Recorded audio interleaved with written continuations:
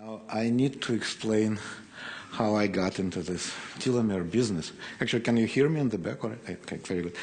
Because that's really not my turf. So my turf are funny DNA structures, expandable DNA repeats, and here am I on the turf of Ginger, Tisha, other people. And I actually got there by pure serendipity, and this happened due to this gentleman, Ranjit Anand, who was a grad student at Tufts. Wasn't even my graduate student. He was actually Catherine's Freudenreich graduate student. But for better or worse, he took my course on DNA structure and function, and he got actually fascinated by this, structure-prone DNA repeats. And so one day he walks into my office and he says, Sergei, you must have in your freezer some DNA repeats which people in your lab are not currently working on. And I said, well, you are very welcome to my freezer. And so what he found there were all these telomeric repeats from various organisms, yeast and tetrahymena and human, which I cloned back in my postdoctoral years in the Soviet Union. And then I smuggled them from the Soviet Union. And then they were in my freezer for like 20 plus years, and no one had any interest in working on them, right? And so he got those guys, and next day he comes to me and he says, Sergei, it's wonderful DNA, it's still supercoiled. And I said, sure, it was isolated by these bare hands using, old-fashioned cesium chloride, ethidium bromide, gradient centrifugation, so nothing ever happens with this DNA. And that was the beginning of this work for us. And I'm going to tell today about this yeast telomeric repeats, which were cloned there. So Ranjit took them, recloned them into yeast plasmid. And then what he saw after 2D gels, that there is a replication fork stolen. And so you can see here in the G orientation, when G-rich strand of the repeat serves as a lagging strand template, it's exceptionally prominent. And it's much weaker when it's in a C orientation. It's about 4 or 5 times weaker if you quantitate this. So now, but then we did another experiment. We knocked down the protein called TOF1, which has already been mentioned several times. And you see this very strong replication stall, which is equivalent to this one, got a lot weaker. And in this moment, we had to say goodbye to funny DNA structures, because it's really in yeast what happens, that if you knock down TOF1, the structure-mediated stalls become more prominent. And I think that we know why. But protein-mediated stalls, which several groups, us including, showed, become much weaker. And we don't know why, for sure. But at least, this is the fact of the matter. Okay, so that was very good.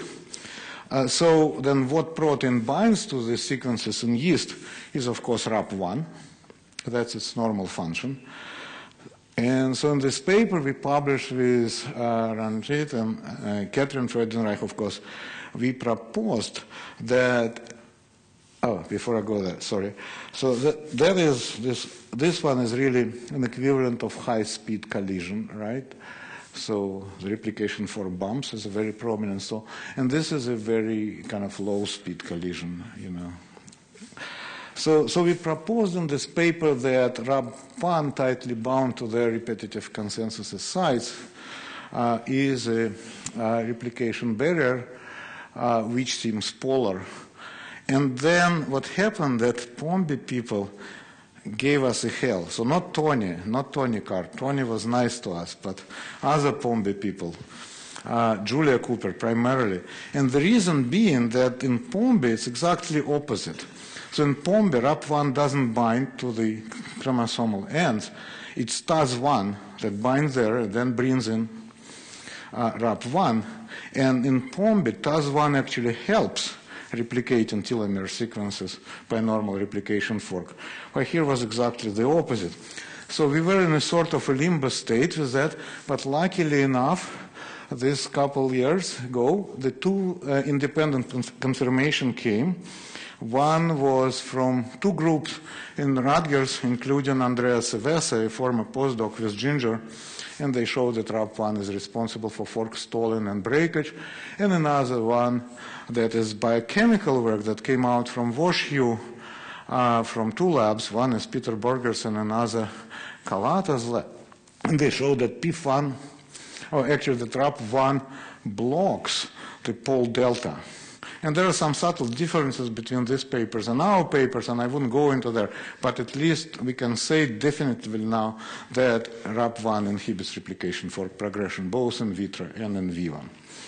Okay, so the second step of this work was this our previous system that was developed by Alex Shishkin in my lab, how to study large-scale expansion in yeast. And this system is based on this Euro3 gene, which was already mentioned before, and that is a wonderful marker because it can be selected forward and against.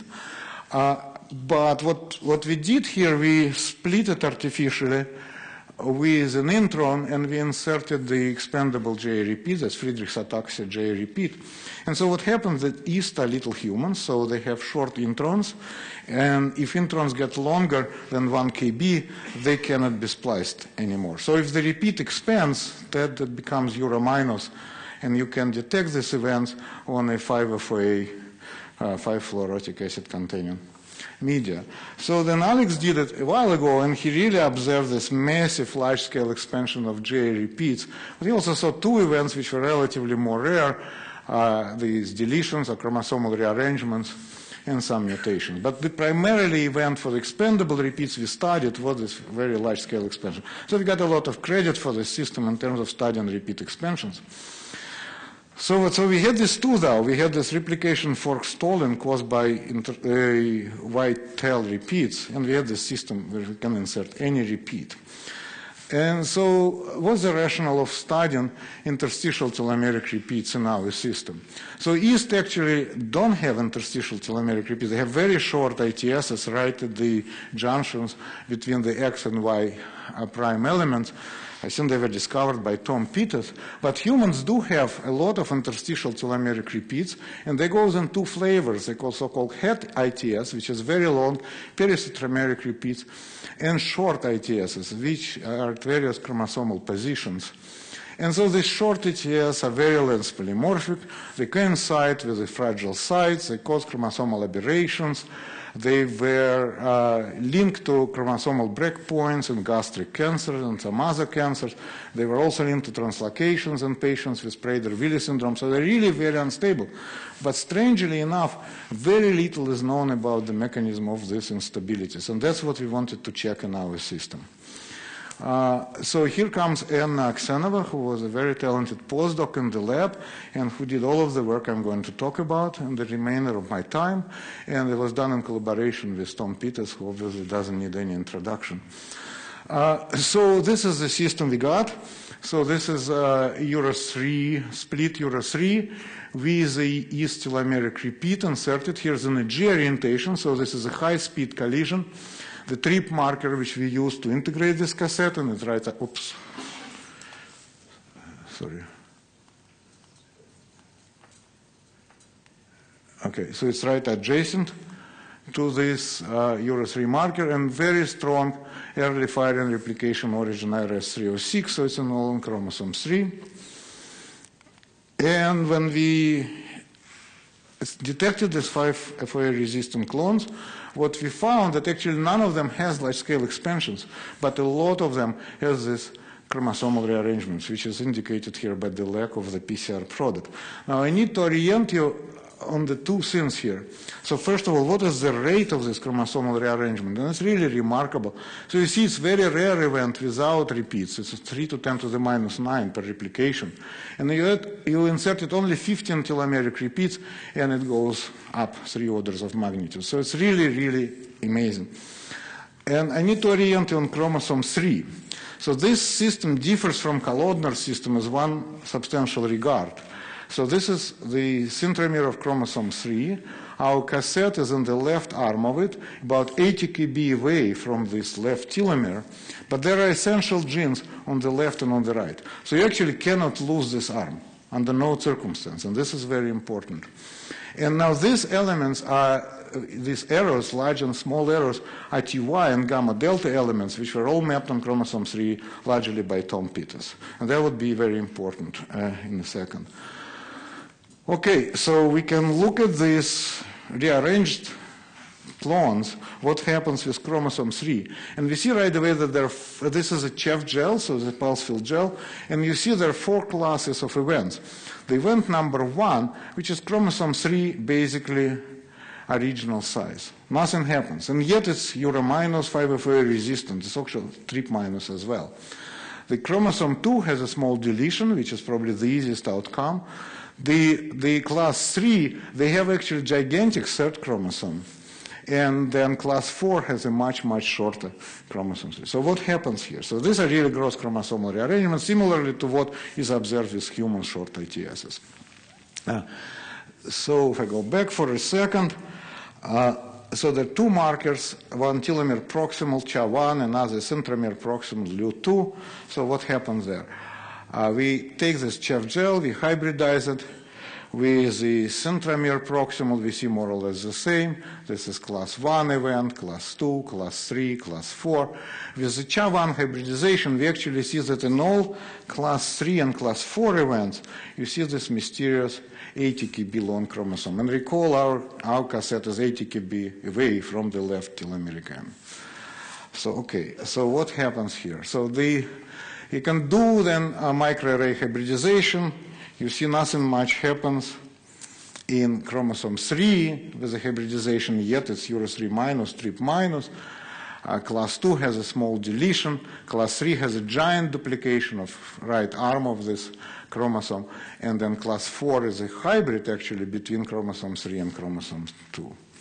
So how this happens? So clearly, there was a break as a result of this double-stranded break, as a result of these high-speed collisions, and then what happens? So class 1, as it turned out, so we obviously clone and sequence all these junctions, and so we actually know for sure what happens. So class 1 is a very interesting event. So I had a break here, and then the inversion of this whole arm of the chromosome 3. And when you get this, you basically have the same size chromosome, and Ura 3 is now split, so that's Ura minus. Why is it trip minus? And the reason why is it trip minus is that now you have a long telomere adjacent to the trip gene. And we're dealing here with a position variegation effect, which can be reversed if you treat cells with a nicotinamide. So this is actually a very cool situation altogether. Tom is now studying the mechanism, the genetic control of these inversions. Class 2 events, you have this break in the Ura 3 gene, and our strain, stupidly enough, because we never thought of removing it, has a Ura 352 in its original location on chromosome 5. So now U gets invaded into this U on the chromosome 5, and gene conversion occurs between the TY element splitting Ura 3 and this TY element in LHS site. And you got a short deletion of chromosome 3. Class 3 event is even cuter. So you have a break here, and then, and then dissection. Oh, I could never figure it out. And then dissection from this end up, up to this element.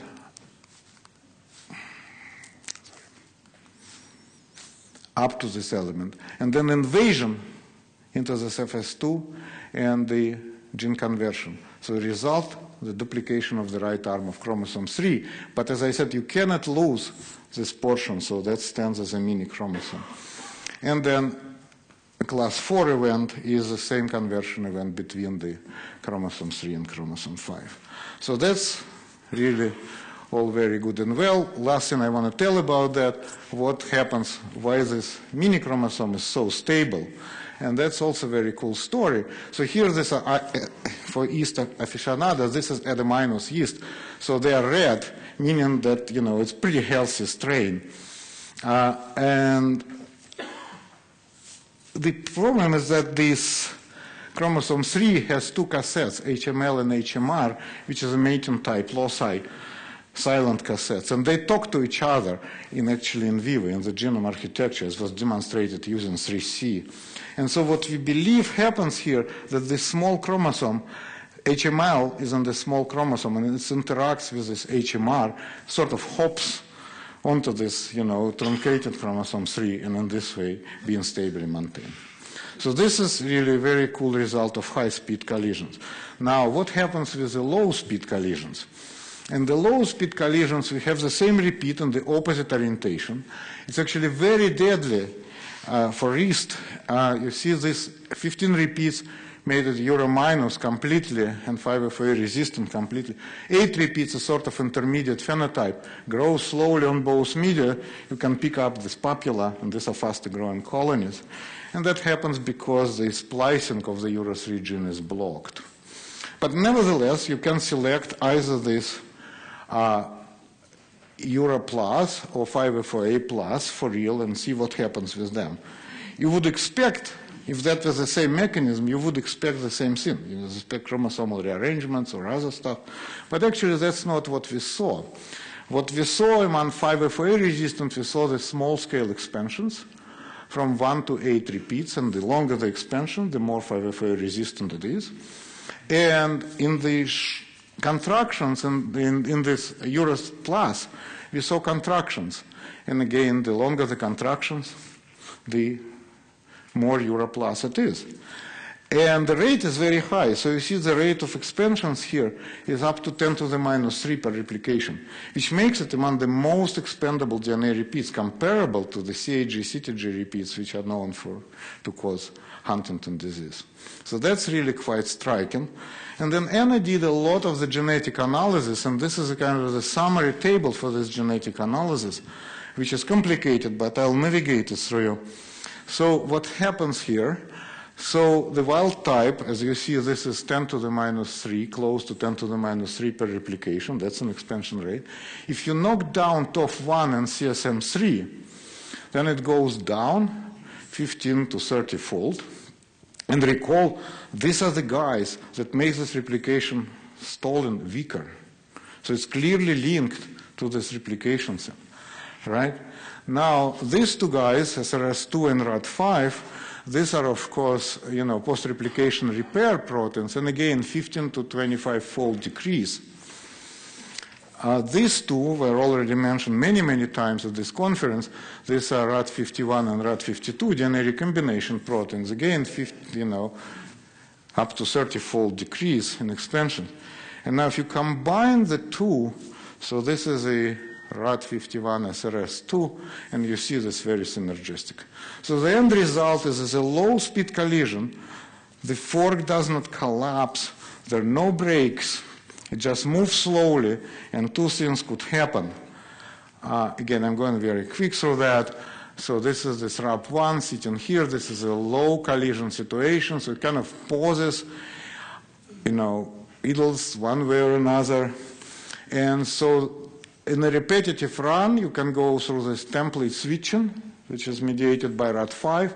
And because it's repetitive, you can invade it out of register. So you will have small expansion or small contractions. Or if a gap is left behind past replication, then the homologous recombination can repair this gap. And we actually believe, based on our data, that SDSA is probably the most likely scenario here leading to expansions or contractions. So then, really very interesting high-speed collision break and massive, chromosomal rearrangements, and low-speed collisions, slow fork progression, gaps behind, and you end up with a lens polymorphism. So actually, both things are very nicely accounts for properties known for the short interstitial telomeric repeats in humans. So how about, so then, and then Anna made this drawing what happens in this, slow collision speed. And as we all know, when you do something creative, like you write a novel or you make a drawing, it tells more about an author than about the subject very often. And so Anna, who is now back in Russia, I think that this road really represents now the Russian road late at night, right? Right, so you have all these, obstacles on your way, and you slowly navigate through it, and you can go through various exits to finally pass this, roadblock. It's not insoluble. You can still go through. So that's a slow speed collision. Okay, so what happens with the human telomeric repeats, and they also can be tested in the system, and they show different properties. They largely show medium and large scale expansions, which are indicated here, and the genetic control is totally different. We are trying to figure out now what it is. I think we have a good idea what it is, but that brings me to this last slide. As we say, this is a lab mantra that all stable repeats are alike, and all unstable repeats are unstable in its own way, and we absolutely need new postdocs to study unstable DNA repeats. And with that in mind, these are the people I mentioned who participated in this work. And of course, we are always grateful for NIH for supporting us, notwithstanding all these problems with funding. Thank you so very much.